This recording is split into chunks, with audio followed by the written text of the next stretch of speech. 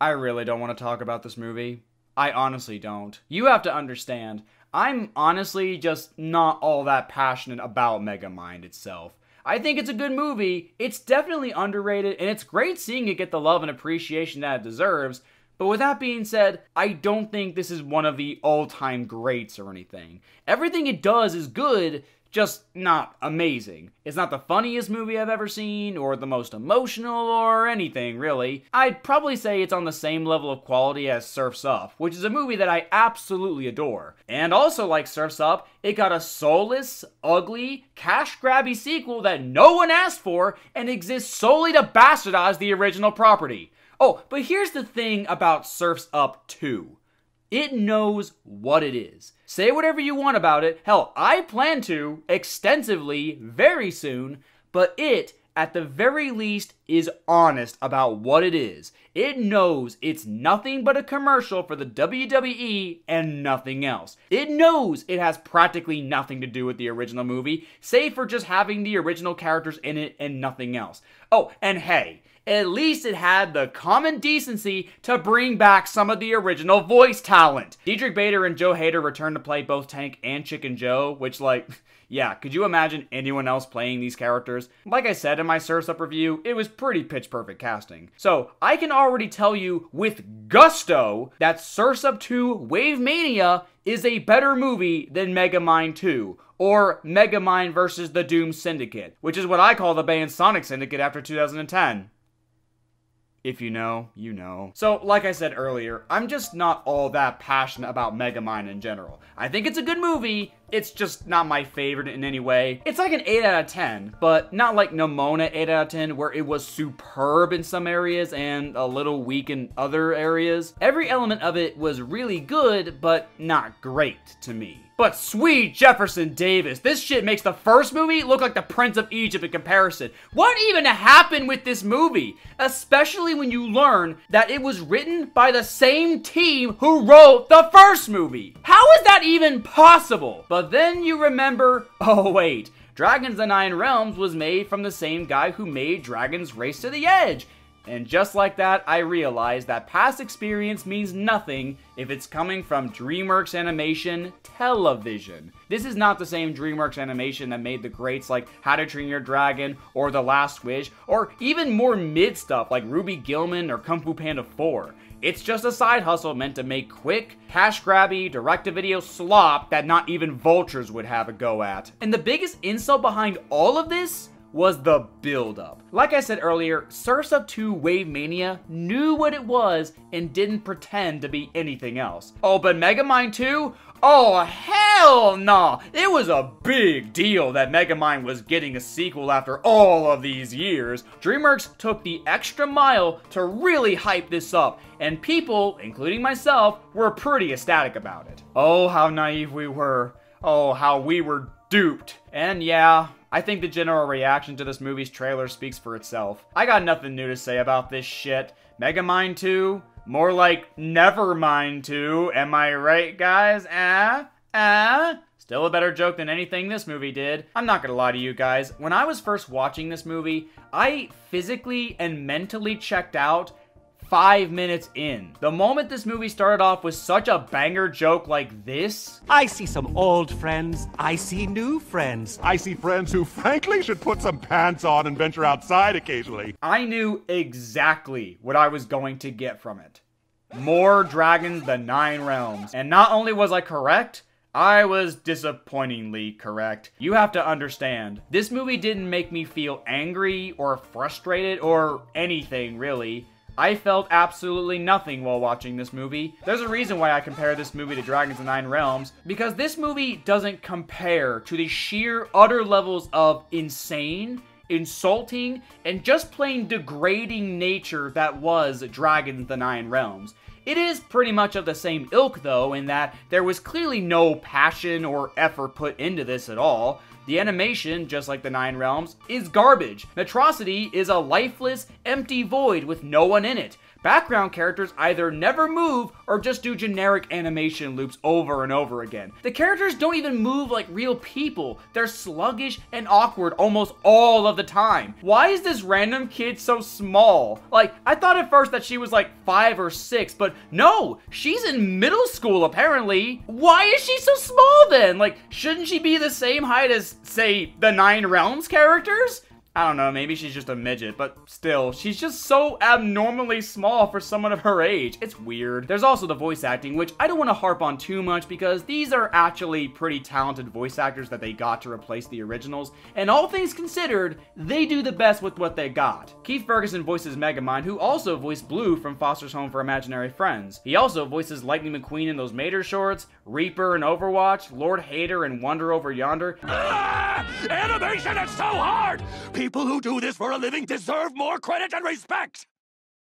And Papa G in Kid Cosmic. It's genuinely incredible how much of a range that Keith has, and I'm honestly shocked we don't talk about him as a voice actor than we probably should. But with that being said, if there's one voice he can't do, it's Will Ferrell's. He was so clearly just not the right choice for Megamind. Was there really no one to replace Will Ferrell in this role? No one out there that sounds just a little like him? Because this just ain't it, Chief. You have Josh Brenner voicing Minion. Oh, I'm sorry. Old chump. Fuck off, he's still Minion. Again, talented voice actor, but the whole time he speaks, I just hear Donatello from Rise of the TMNT. It's pretty distracting. Laura Post voices Roxanne, and I think she's the best fitting replacement, actually. She fits the role well enough. But then we have the new characters. Yes, I'm well aware Scott Adsit, aka Baymax, voices a character in this movie. So because this movie reminds me of Big Hero 6, I'm now obligated to hate it even more.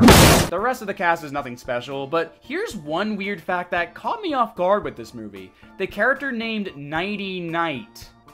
Yes, this is a real character someone created. This is the reality we live in. When I first heard their voice, I thought for sure that it was Patrick Warburton, but I thought he sounded off. So I did some digging, and on Wikipedia, it says the character is voiced by Talon Warburton. And when you click on the name, it just takes you to Patrick Warburton's profile. So clearly this meant that Patrick was so embarrassed to be a part of this project that he asked for a different name to try and hide his involvement in it. That would have been the funniest thing about this movie if it wasn't for the fact that I later scrolled down his profile and discovered that it's actually just his son. So it wasn't Patrick Warburton doing the voice, it was his son who sounds almost exactly like his father. Again, I just thought I'd share that based on how surreal that was to find out. This movie also has Todd Haberkorn in it, who is the English voice of Jocko in Dragon Ball Super. Now, that's a very interesting coincidence because this movie was released on March 1st. And Akira Toriyama, the creator of Dragon Ball, died on March 1st. Which is even more proof that everything about this movie was a mistake! This movie doesn't even acknowledge the first movie. Not really. Sure, there's an opening narration that goes, hey, remember the first movie? Remember how good the first movie was? Don't you want to just go watch that movie again? I get it! They also bring up Hal like twice or something, I don't know. Outside of those small things, this might as well just be its own separate entity. Megamind is suddenly an asshole who doesn't appreciate the people around him. Remember when he and Minion had that fight in the last movie over Megamind liking Roxanne and wanting to not be a villain anymore? Remember that? No you don't, because this movie is not a sequel, unless nostalgia needs to be cashed in some way. Megamind never had a supervillain team, he never had a mentor, oh, and I'm pretty sure he knew how to work a toaster. Look, Megamind wasn't street smart, but he was book smart. He could create all these fancy gadgets and cool weapons, but in this movie, he can't work a fucking toaster? What? Just like in typical Dragons the Nine Realms fashion, this movie is motivated by idiot plot. Yes, there is an actual term for this level of abysmal writing. It's called idiot plot. Oh no, how am I gonna stop all of these villains from destroying the city? Oh, I don't know, how about with the dehydration gun that you use in this fucking movie? Oh no, how do we defeat Jormungandr and stop him from destroying the world? Oh, I know, we'll use this multi-million-dollar company to synthesize venom that can be used to paralyze it. But then we'll use a fucking ballista like it's 1348 or something! They are one and the same. Megamind and Dragons of the Nine Realms might as well be brothers, only closer. The movie will ignore every logical choice that a 5-year-old would make in that situation simply because the movie needs to happen. If we just had Megamind zap these guys with his dehydration gun, the movie would be over. It really would be that easy, but we went through all the effort to hype up a movie, so we gotta deliver. Dad, you really shouldn't have. Even though this feels less like a movie and more like a pilot for the TV series, which I'm not watching, by the way, I don't care. I'm just plain not interested in what I can already tell is just another Dragons the Nine Realms. For you see, How to Train Your Dragon meant something to me. It was special. And then Dragons the Nine Realms had to come in and just shit all over it. But Megamind, I'm sorry, I'm just not all that passionate about. And it seems like everyone else feels the same way about this. I don't care about this stupid brain that was apparently his mentor or whatever. I don't care about this dumbass kid whose entire backstory is told to us like we're fucking infants. I don't care about Megamind and Roxanne's will they, won't they bullshit, even though they got together in the last movie, but you get it. Was there anything in this movie that I liked? Actually, yes. 3 jokes. I liked 3 jokes in this movie. Your gadgets are like the Titanic, a total disaster. How dare you! The Titanic was a delight for most of the journey. That was a good line. I liked that one. There was this cute visual gag of the mime grabbing an invisible ice cube and then putting it in an invisible cup. That made me smirk a bit. I liked when Megamind walked out of the donut shop only to turn around and just grab a bunch of donuts and leave. That's it. That's all the things that I got out of this movie, and yet I can think of 20 different jokes from the first movie's first 20 minutes that wiped the floor with them. Megamind 2 didn't make me angry or violent or anything like that. It just left me feeling numb. When I heard everyone dunking on it when it was first announced, a part of me was actually kind of excited. I thought it would be a real challenge for me to go up against. But sadly, that wasn't the case. It's definitely awful, but it's a certain brand of awful that I've had to put up with for the last 2 years, and I'm just sick of it. Besides, I already have a bastardized cash-grabby sequel that I am far more passionate about that I'll be talking about very soon. As for Megamind 2, I'm honestly not going to remember a thing about it. It's just more Dragons the Nine Realms. And by this point, it's just boring to me. Megamind, more like Mega, fuck you. Whatever, I'm finished here.